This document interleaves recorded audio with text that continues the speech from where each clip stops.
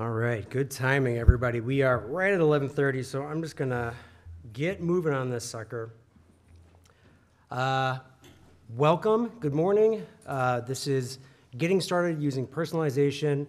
My name is Jim Barnhouse. I work at SpecBee. We are a Drupal-only development, design, and Drupal-focused SEO agency. We are here at, I'm not gonna talk a ton about SpecBee, but we are here at booth 608, right by the Hounder guys with the hand-poured coffee, the really good stuff.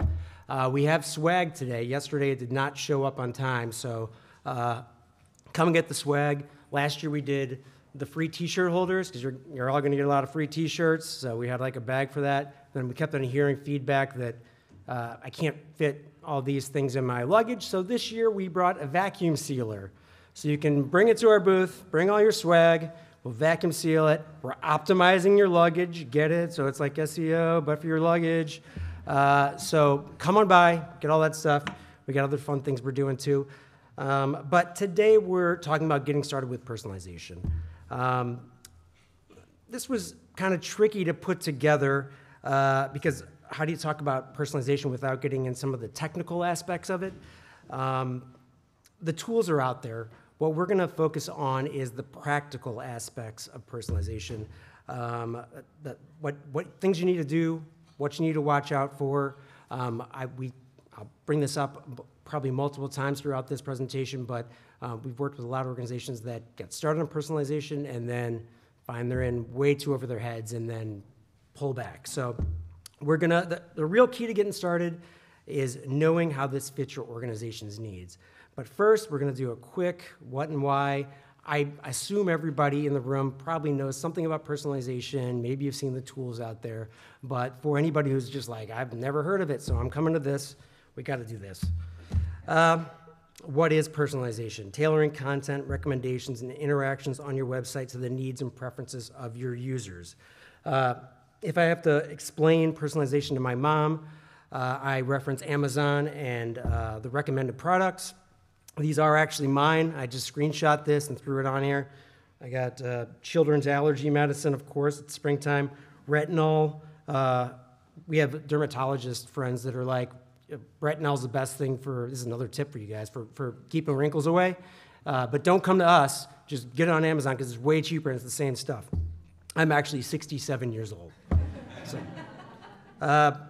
let's see, hair stuff, obviously, gum, we're at a conference, all this kind of thing. So Amazon knows what I might buy. Why does it matter? Number one, enhancing user engagement. Users are more likely to stay longer, explore further, take further actions. Number two, drive conversions. That can be something like making a big purchase, like with Amazon, or even just signing up for a newsletter, or just engaging more with your content. And then number three, create more human experience. So human experience, what I mean by that is you've all been in presentations before where, or sales pitches where they come into the room and they go, I want this to be conversational. I want to have back and forth. And what they're trying to do is personalize whatever they're going to say to you, right? And back. And those kind of presentations are great. This is not that type of presentation. This is basically a static website. I'm going to be showing you guys all this stuff. And if you have questions, please feel free to stop and ask them. I am also a very well-known fast talker. I have like notes throughout this entire thing to slow down, but that's going to be very difficult for me because I just go. So if anybody's having trouble catching up or whatever, just be like, hey, Jim, shut up for a minute. Go back on that. Anyways, yes, please feel free to ask questions at any time. So our objectives today, again, not what type of personalization you should be using. Everyone here will have different audience segments, different goals. It's impossible for me to tell you what you should be doing just in this format.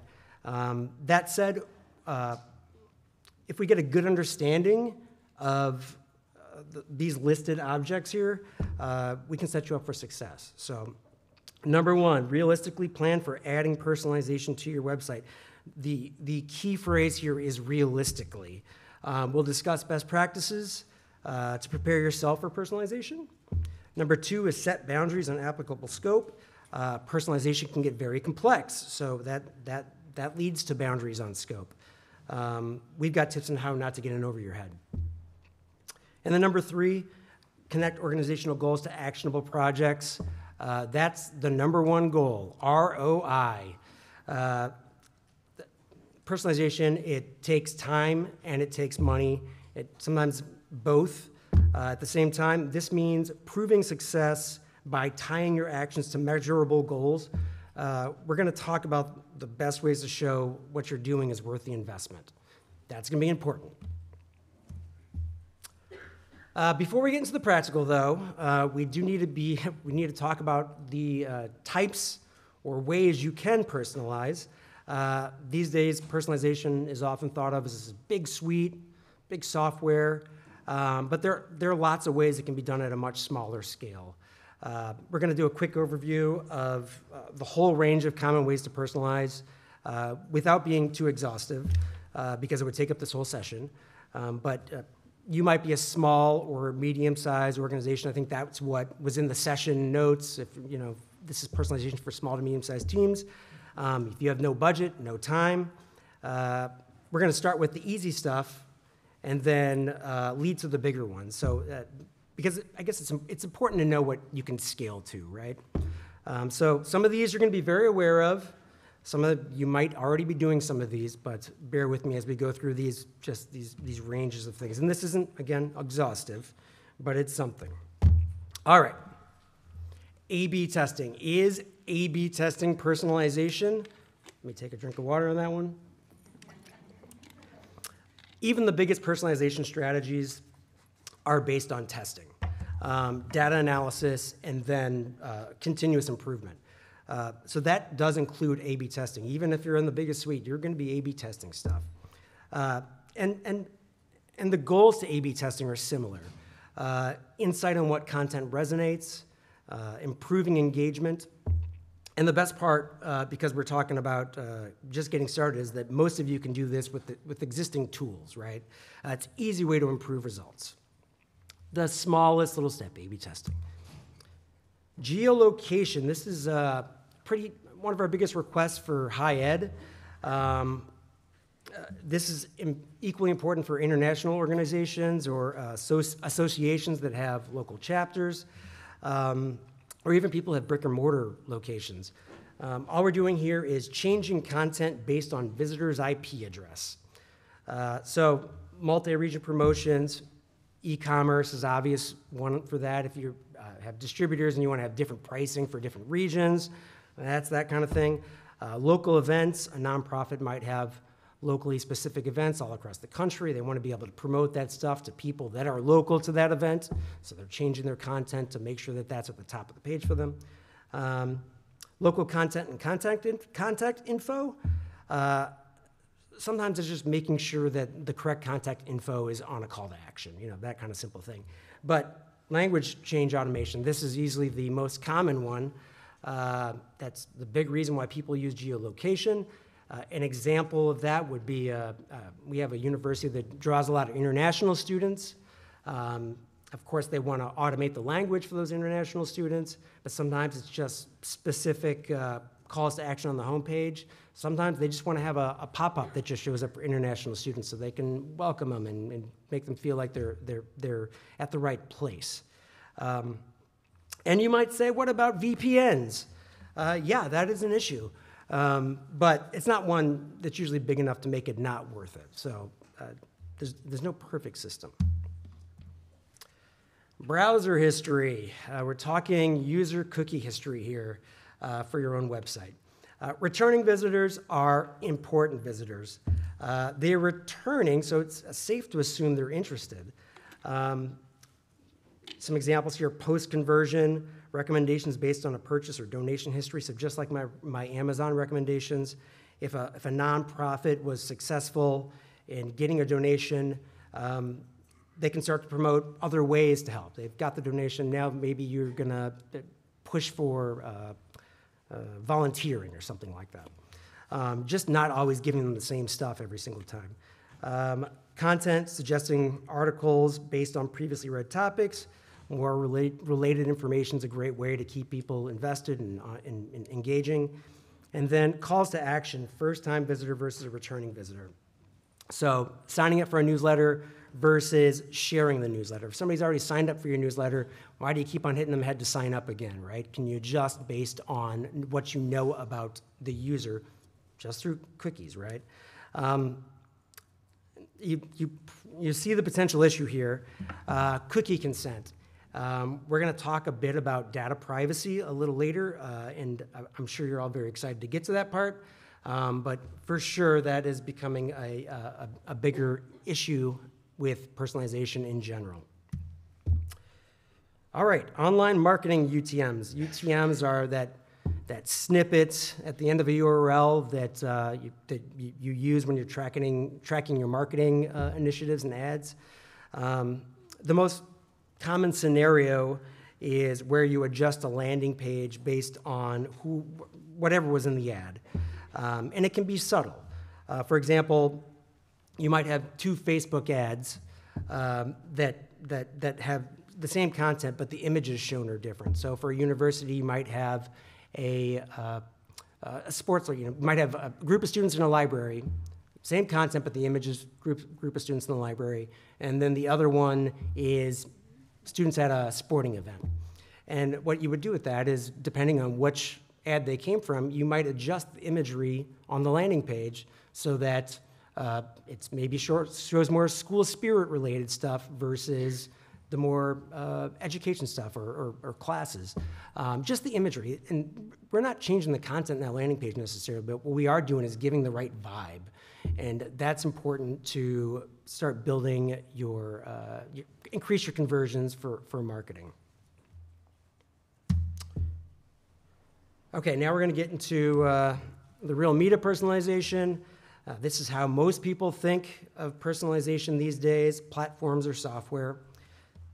And yeah, CRMs, DXPs, HubSpot, Salesforce, etc. These are the types of things that people are using for this.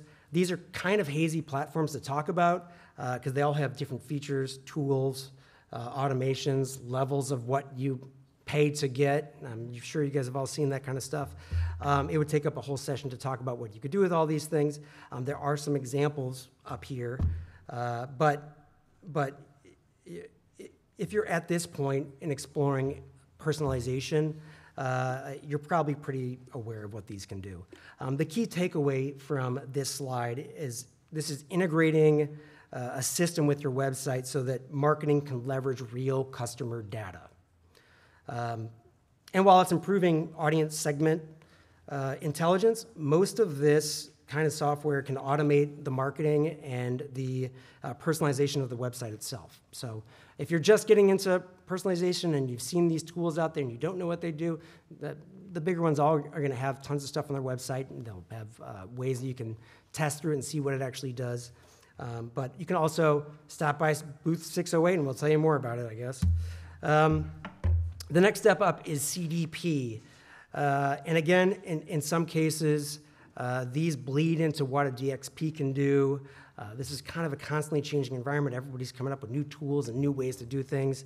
But for CDP identification purposes, think Acquia Convert. That's one of the big ones that's being pushed out there right now. It's an awesome system.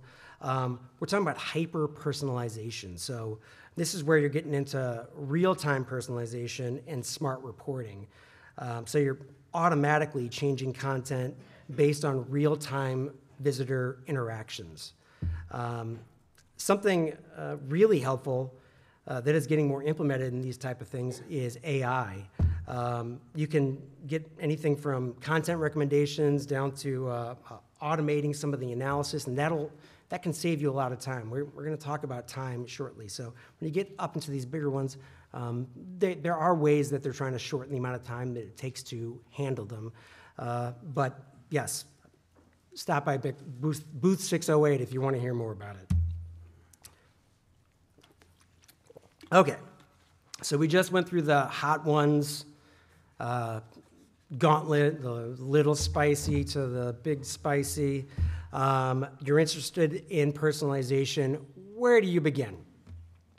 So planning and putting personalization into practice. The first step is identifying team limitations with time, personnel, and technology. How much can you really bite off? Here's some of the things you should be doing. Budget time for analytics, reporting, and content changes. We're going to get into the importance of this, but first ask yourself, do you have the ability to block your time to handle the ongoing effort this is going to take? Number two, understand staff limitations. Do you have the technical capability? Proper training is something to keep in mind. Number three, get initial buy-in and coordination with other departments. Is anyone in your organization really that interested in personalization? Some of this may take educating your stakeholders. And then,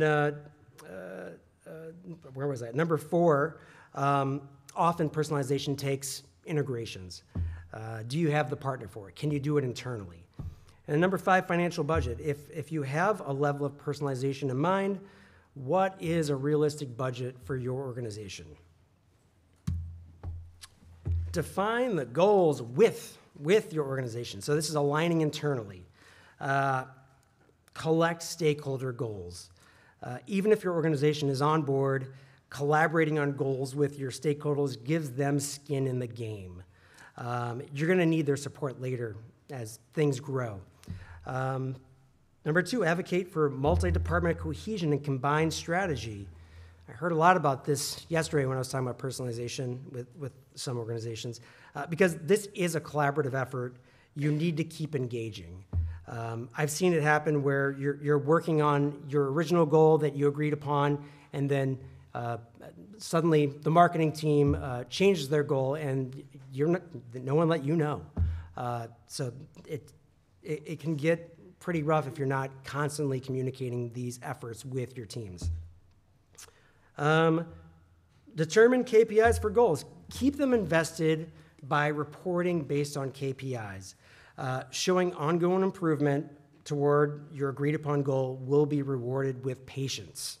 We'll get more into that a little bit too. So, determine technology needs to meet goals. You've got your stakeholder goals. You know your KPIs. Your team has availability. How should you build it out? These are a few good places to start. Even if you're starting small, it's a good idea to talk to your web partner about your plans if you have a web partner or internal web partners. They'll probably have tools to suggest that can help you stay efficient or can give you any heads up on technical issues you might have. Number two, existing Drupal modules like smart content. Like I mentioned before, you don't need a full suite to get started. Many of the strategies we talked about when we were going through that gauntlet can be done with fully supported Drupal modules. Check out smart content. It's a module by the folks over at Elevated Third. We use it all the time. It's fantastic. You can do a lot of personalization with it from an existing module within Drupal. And of course, we have the bigger platforms, some of who specialize in this type of stuff. If you're ready to jump in there, they have all the resources you need to help you get going. Execute. Once you're finally ready to execute, you want to make sure you're setting yourself up for success. So reporting methods agreed upon. Your KPIs and reporting schedule is decided and agreed upon with your organization. Pledge support from other teams. If you're in marketing, you have IT ready and willing, vice versa. Milestones for next steps planned. This is another key piece. So if you're hitting your milestones, what's next? This ties back to starting small and scaling. If your ultimate goal is your very first milestone, the time it takes to get there is going to feel very, very long. So hitting the intermediary milestones, it will help you get further support for however you're hoping to scale, show continuous improvement, right? So don't make your number one goal be the only goal. Try to find those steps in between. Another important thing is to have those scaling needs pre-planned. That way, when you are ready to go into the next steps, you don't need to go advocate again. Set those expectations with your teams and your stakeholders. Which leads to managing expectations. We're going to be in a constant cycle of testing, analyzing, adjusting. These things take time. Prepare your stakeholders. Equally important, don't wait 6 months to report. Show your results, both good and bad. If you can show consistent improvement, those bad results are just organizational learnings. Sometimes you find stuff out that is really useful for the rest of the teams within your organization to go, oh, we've been thinking about that wrong. Anyways, yeah, all right, I'm done with that slide. Best practices and tips. So we got through some of the initial planning. Folks seem to be on board. What things should you be keeping in mind in both the beginning and during? I'm going to say this a lot in this. Start small. I can't emphasize this enough, so we're going to touch on this a ton of times. But starting small keeps you from getting overwhelmed by going too far, too fast. The best ways to do that are to identify where you think the biggest impact will be and start there. That's going to be different for everybody in this room, but if you can determine what your biggest impact would be from doing this, that's where you should focus. And then grow your initiatives as you learn more about your audience. Once you start getting and analyzing your data, your next steps to scaling will be much more clear. So this is all about once you get your data, you will have I'm saying the same thing over and over again, but that's what we mean. Continuous optimizing. User preferences and behavior evolves over time. So gather feedback from your visitors. So much about personalization is analysis and adjusting. It's helpful to get back up for your results with data from multiple sources. And we'll talk more about data sources in a few minutes here. Analyzing metrics often are refined. Just because something works for a while doesn't mean it always will. On top of that, don't rest on your wins. You can continue to make them better. Keep testing, keep refining. Do it for the visitor. Enhance user experience, don't detract. So this is a scenario that often gets pushed from higher ups. You've had some success. Now they want to leverage this new practice. Be sure your user experience is helpful, valuable, and relevant. Ask yourself if this is helping the user. Forcing unnecessary user journeys can be alienating, feel weird. Keep relevance and value in mind. There's a fine line between what's good for the organization and what's good for the user. Don't let your organization objectives outweigh the experience. Again, this is a fine line, so it's just something to be mindful of as you're building your content out and as you're adjusting things, and as you're getting feedback from the rest of your teams. Experiment. Experimentation fosters learning. What works for others might not work for your organization. A lot of organizations make decisions based on what their competitors are doing, and it's something you can certainly test, but don't rely on that as gospel. If you're doing this right, you can really outpace any sort of your competition if they're not doing this sort of setup for personalization. Test new ideas, just try things that make sense, and then learn from success and failure. What I really want you to take away from this slide is that it's okay to fail if you're actively analyzing and improving, adjusting to course correct. Like I said before, some of those failures will give you really good insight for the rest of your company. Changes in organizational goals. Re-engage when big personnel changes happen. This isn't a best practice that's considered very often, but like I said at the beginning, personalization requires time and/or money. ROI is everything. So what happens when you lose a stakeholder or there's a change in management? Get in the room with the new folks. make sure they understand the improvements that you've been making, and then ask if they have new or different goals.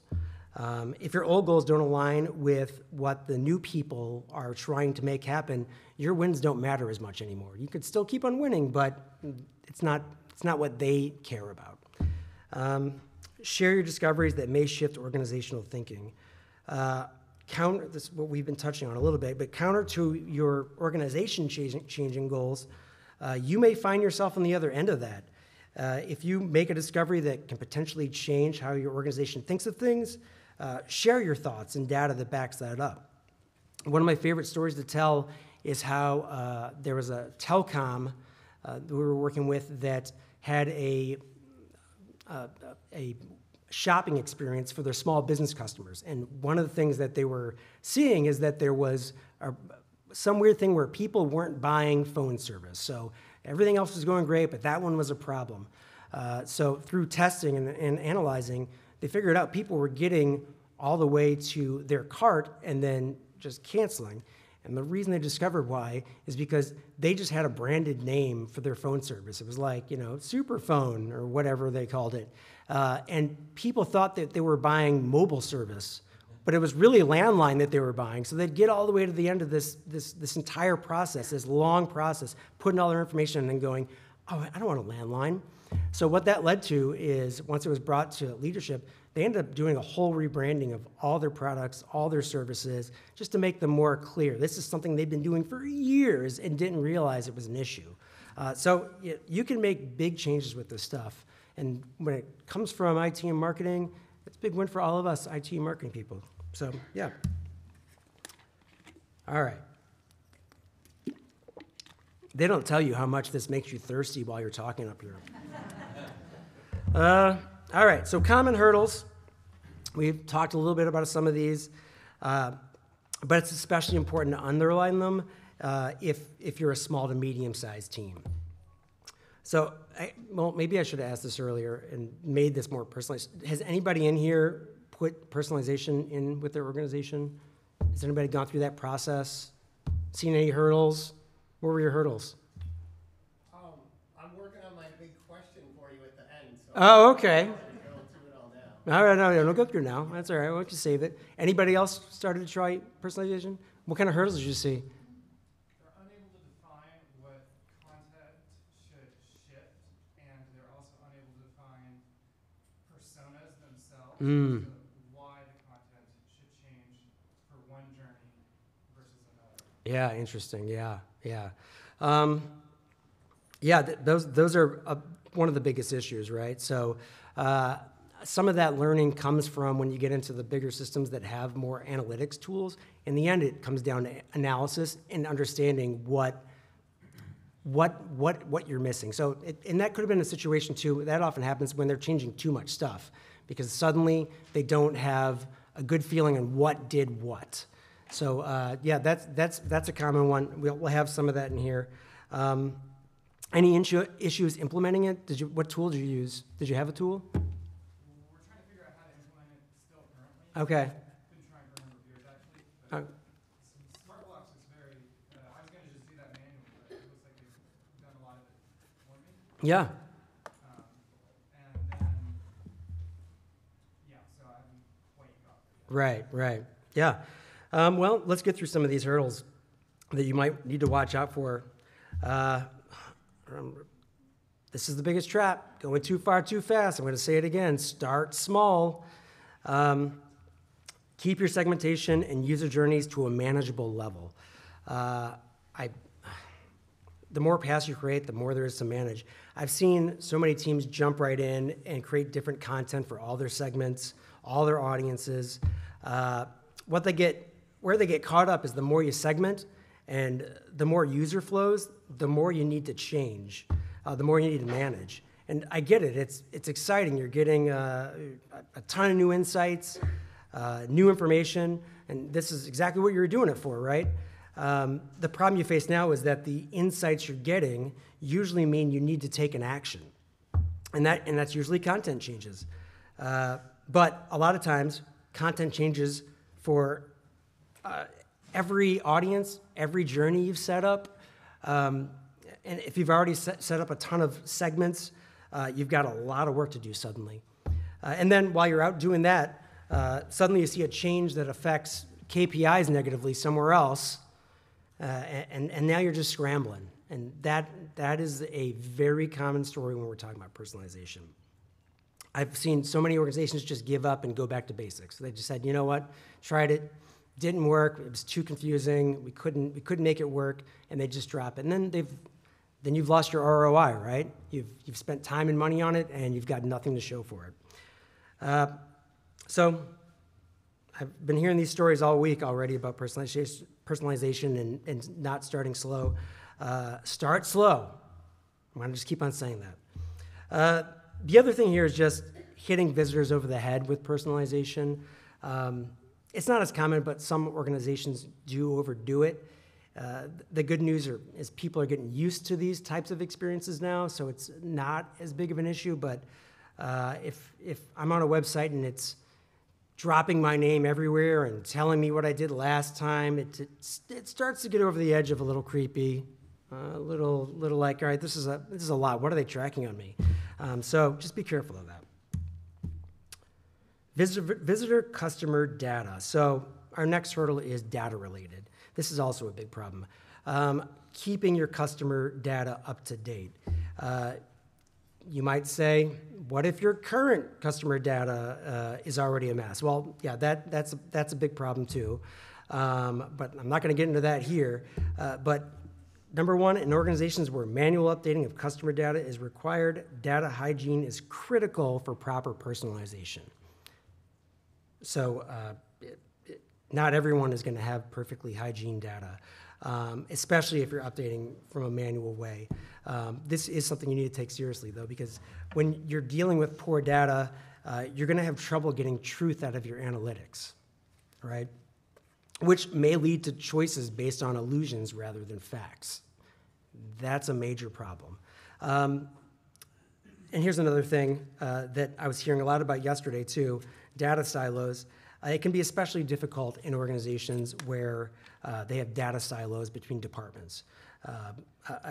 Different systems that aren't sharing or contain duplicate data, that can really start muddying your analytics and what your personalization does. This happens a lot where there are two different departments that don't play nice together, or they have different systems. Get that buy-in if you can. We've talked about getting that buy-in from your other audiences within your organization. Get that buy-in if you can, because if you can get your data straight, you'll have a much better time at this. SEO issues. Not everybody thinks about this one. This is somewhat of an oxymoron because Google loves when you have content that is personalized and is exactly what that visitor was looking for. But also Google doesn't like poor performance, right? So personalization efforts can create slower page loading, especially when personalizing multiple components on a single page. This is something I'm sure somebody out there is working on, but the reality is that if you have multiple pieces of content that can be shown on a page, it limits caching and load speed. It just does. And that can affect your SEO. So one of the good ways to offset that is if you're using a content delivery network, you can offset that somewhat and speed up your content delivery. It's not perfect, but it's something to watch out for. If you're getting into personalization and you don't take your eyes off, or if you're getting into personalization, don't take your eyes off your SEO ranking if they are important to you. Number two, be careful not to create duplicate content. Pretty obvious, but it does happen. Also a big SEO no-no. And then this last one, just a tip, because we've gone into places where they didn't have the right redirect set up. Make sure that if you have multiple landing pages, you're using 302 redirects instead of 301 redirects, right? Privacy. All right. If I did this presentation next year, this exact same presentation, this will probably be completely different, right? Obviously, this is a super hot topic. GDPR, We're all dealing with that. New browser requirements. They're making this all a moving target. So at this point, it looks like cookie consent is quickly becoming a standard, right? All that can affect what you track, your data quality, and something you're probably already sweating, your Google Analytics numbers. Now I can't get all my numbers in, so suddenly it looks like I have less people coming to the site. This is a huge problem for everybody.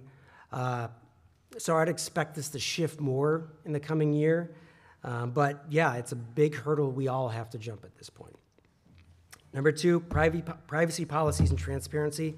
One thing that is clear is that you need to have a transparent privacy policy.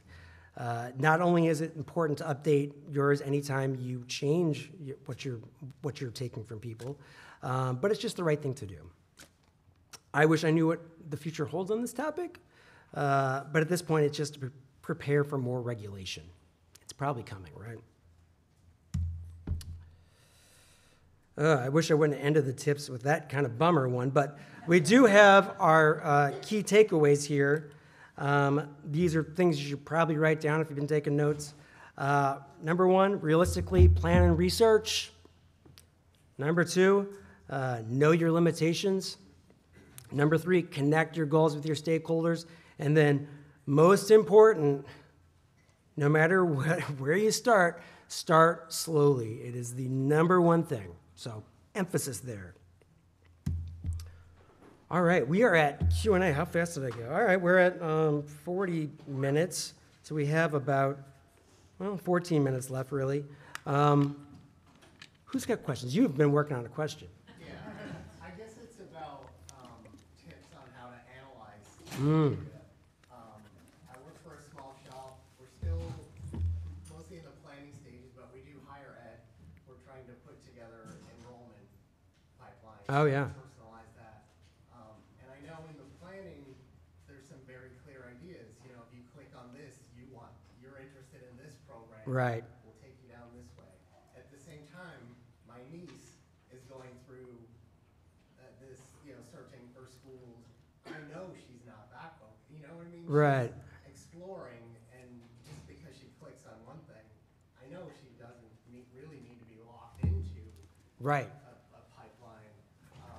So what are some tips on how, when that data comes through the site, how to figure out, that it's not that they didn't like the program, it's that they're still in that exploring stage. So just because they dropped off doesn't, how do you know what that is? Right. I think it comes down to when you're developing content for personalization, trying to keep it simple, right? Everybody wants to have that perfect experience where it's like exactly what that person wanted, move them to the next step.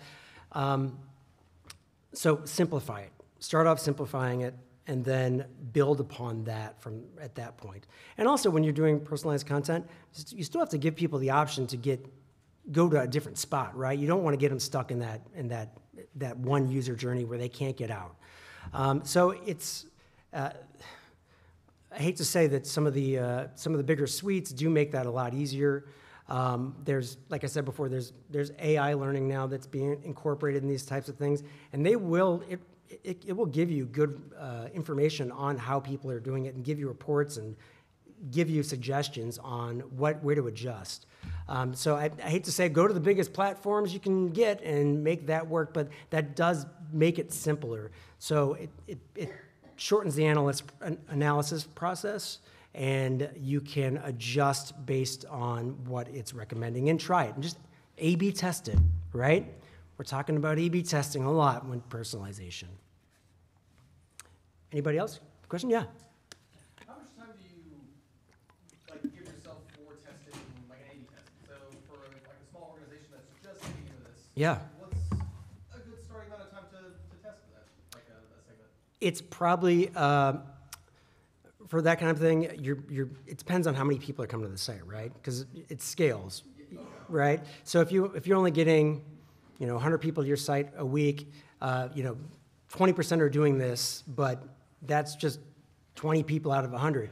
Once you get to higher numbers, so that's something where you're talking about setting expectations with the stakeholders, because if you're getting just a little bit of data at a time and you're building up your reporting, you're going to get better answers by the longer you start collecting. So there's no like set amount of time for anybody. It really depends on what you're trying to get out of your personalization to be able to determine. You have to feel comfortable with it, right? So once you get to a point where you go, guys, we've got enough numbers here that we can go, we're pretty sure we can try something like this. And then A/B test it, and then A/B test again, and then you're getting to a point where you're going to feel like you've made some movement, and hopefully your KPIs are supporting it. Anybody else? Q&A? No? Are there pre-built plugins for things like grabbing data, HubSpot, outside of the smart block module? Sure. Generally, they'll have some sort of integration. So HubSpot can integrate with Drupal. Almost any of the big CRMs can integrate with Drupal. So they will pull data out of your website. Again, there's levels of what you can get from any of these based on how much you want to pay, of course. But yeah, integrating is a fairly straightforward process. If you have a web team internally, they can usually help you with that. If you have a partner that you're working with, they can help you with that. But that is a pretty common setup. So you'll be able to find somebody to do it. Stop by booth 608 if you want to hear more about it. You load the page. Yeah. For SEO, it's just got to pop in there, and then you want to change the content based on the personalized information. How do you do that gracefully without it being like jarring to the user? You're talking about changing your SEO tag? The page would probably just be generic for SEO reasons. Oh, right, okay. But then we get the integration piece. We know about the person. Now we want to change the text that they're seeing. Sure. Email about you. But we don't want to wait to load the information because that hurts SEO. Right. So you're saying, just so I'm clear, you want to change the content on the page, but you're concerned about how that'll affect SEO? Yeah, because LCP and CLS, the layout shift and loading the page, it has to be like immediate. Mm-hmm. So you got to have that. But now we know stuff about the people. We got our SEO scores pegged. Yep. Now we want to swap content. Yeah. Change the text or the images even. It will likely affect your SEO. And that's just the reality of it. Because if you can't cache, if you can't be loading information quickly, it has to adjust based on who's coming there, it does slow the page down. Now, You can fade the stuff out and fade new stuff in, right? Like afterwards, like the whole page is loaded and JavaScript's like, now we're going to change it. okay. Yeah. That's getting more technical than I have the ability to get into, but we have somebody technical at booth 608. Anybody else? Q&A? All right. Well, guys, thank you so much. Come to our booth and get your swag optimized. It's easy. Appreciate everybody's time. Thank you so much for coming.